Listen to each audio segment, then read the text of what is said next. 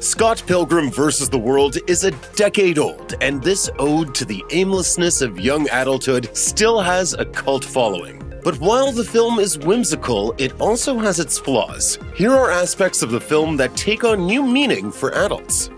The very first line of the movie informs us that 22-year-old Scott Pilgrim is dating a high schooler, the 17-year-old Knives Chow. How old are you now, Scott? Like 28? Even though the audience subsequently learns that they haven't even kissed yet, it's still icky and only gets worse as you get further and further from high school yourself. You're too good for him. Run. Some of Scott's friends, to their credit, point out that Scott is hiding in a safe, pressure-free non-relationship in the wake of a bad breakup the previous year. Others, however, are completely fine with the idea as Knives begins to attend Scott's band practice and shows. His roommate Wallace, for some reason, agrees to wait outside Knives' school with Scott until the final bell rings. At the film's end, Ramona even hints that Scott and Knives should get back together. What? You two make a good combo. In fact, the ending originally shot for the film had Scott and Knives getting back together. When that divided test audiences, it was revised to Scott and Ramona starting over instead. But speaking with Collider in 2021, Edgar Wright, the film's director, explained that even in making that adjustment, the key to it was that Knives lets him go. I'm too cool for you anyway. So even now, the one-sided relationship that many would say has all the hallmarks of an adult man grooming a teenager is considered a legitimate side of a love triangle. As the years go by, that part of the movie gets harder to defend.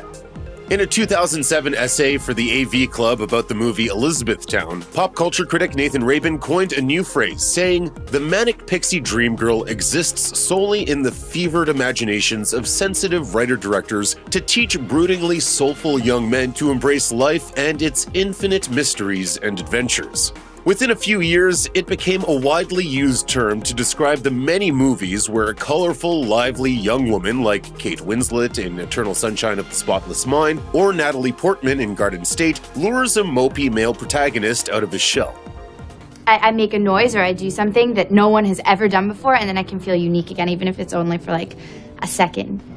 It's intriguing to consider in retrospect whether Ramona Flowers conforms to this trope. While she's a more detached, quiet character than your bubbly Zooey Deschanel types, she unfortunately fits all the other stereotypes. She never appears in the movie on her own. What glimpses we do get of her life are only in regards to her past relationships, and the movie never explains what drew her to Scott in the first place. So, in place of personality and character, the audience gets a female lead who has lots of exes and colorful hair, along with a montage of people at a party telling Scott cryptic things about Ramona.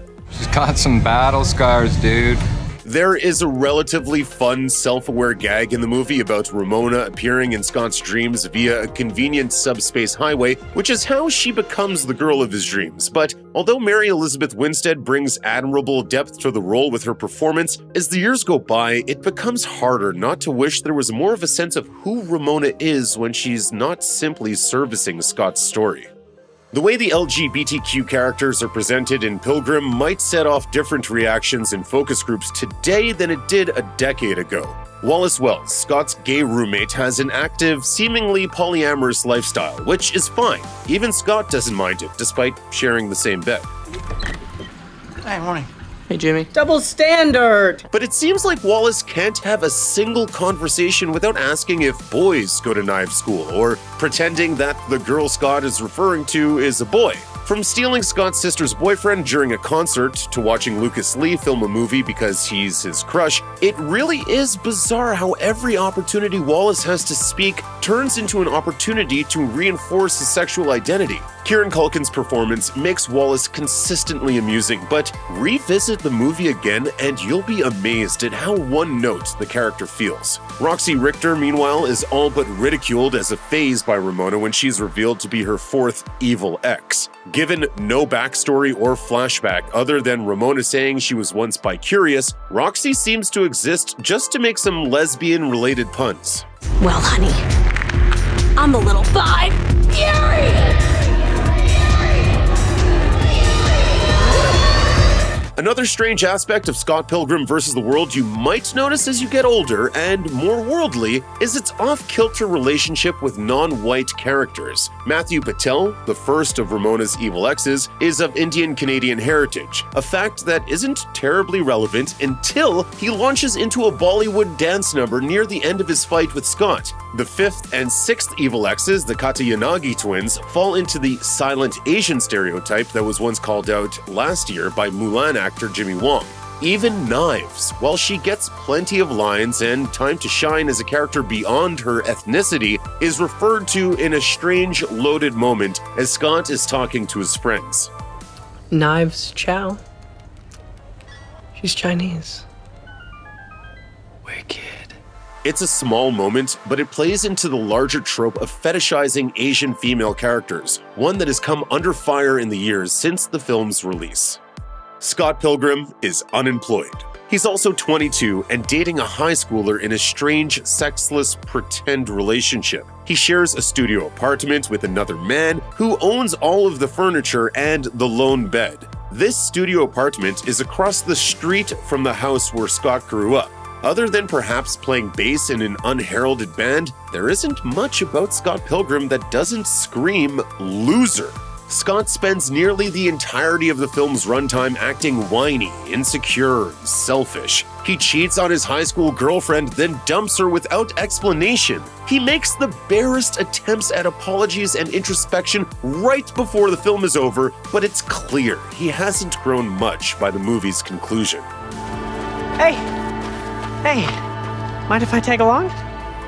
If they were to make a sequel, we'd most likely discover 10 years later that Scott is still not nearly as cool as the original film frequently made him seem. Chris Evans has appeared as Captain America in the Marvel Universe in 11 different movies. It's hard not to imagine what comedic roles he turned down to spend a decade in spandex after rewatching his uproarious turn as Lucas Lee in Scott Pilgrim vs. the World.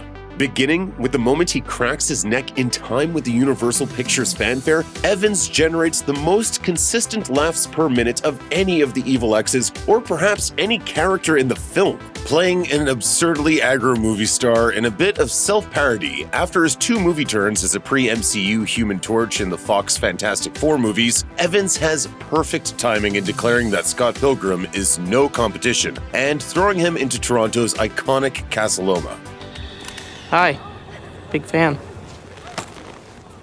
Why wouldn't you be?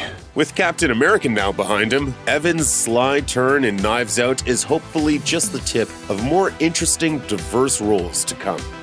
Beyond whether she qualifies as a manic pixie dream girl cliche or not, Ramona Flowers has a frustrating lack of agency in Scott Pilgrim vs. the World. This feels all the more grating when you grow up and realize how complicated a good love story can be in movies disciplined enough to properly develop one. It's entirely unexplained why Ramona invites Scott back to her place and makes out with him on a date that was explicitly pitched as a platonic hangout.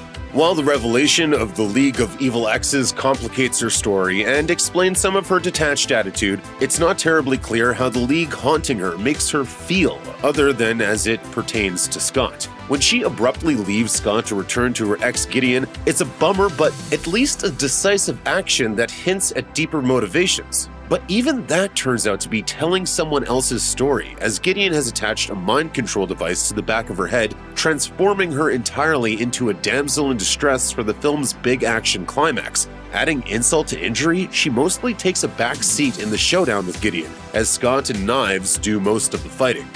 Scott Pilgrim vs. the World was celebrated upon its release for having an array of diverse female roles. But in actuality, it fails the standard-bearer test of representation in cinema known as the Bechdel test. Named for cartoonist Alison Bechdel, it goes like this. To pass the test, a film must have at least 2 female characters that talk to one another about something other than a man.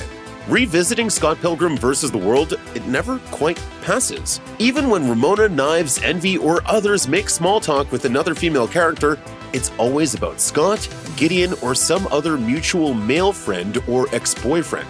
The Bechdel test sounds so simple. Give your character enough depth to say something other than a line that advances the male antagonist's story. But in films like Pilgrim, it is apparently impossible to imagine these female characters having their own distinct lives. As adults, it's easy to be hard on an unemployed loser like Scott Pilgrim. As it's a coming-of-age story, you might say he's supposed to be a loser in the beginning. Surely, he grows and changes over the course of the film. In a word, no. Scott spends the majority of the film as a self-centered, entitled, whiny, and defensive character. When he reluctantly admits to Knives and Ramona that he cheated on both of them, he at last has an opportunity to act mature, but Gideon stabs him in the back, killing him. In a video game twist, an extra life that Scott earned earlier allows him to come back and replay the final fight again. This time, he gets a brief monologue where he reveals to Knives and Ramona that he cheated on them voluntarily, but still doesn't have to deal with any significant consequences. So are we all good? Never felt better.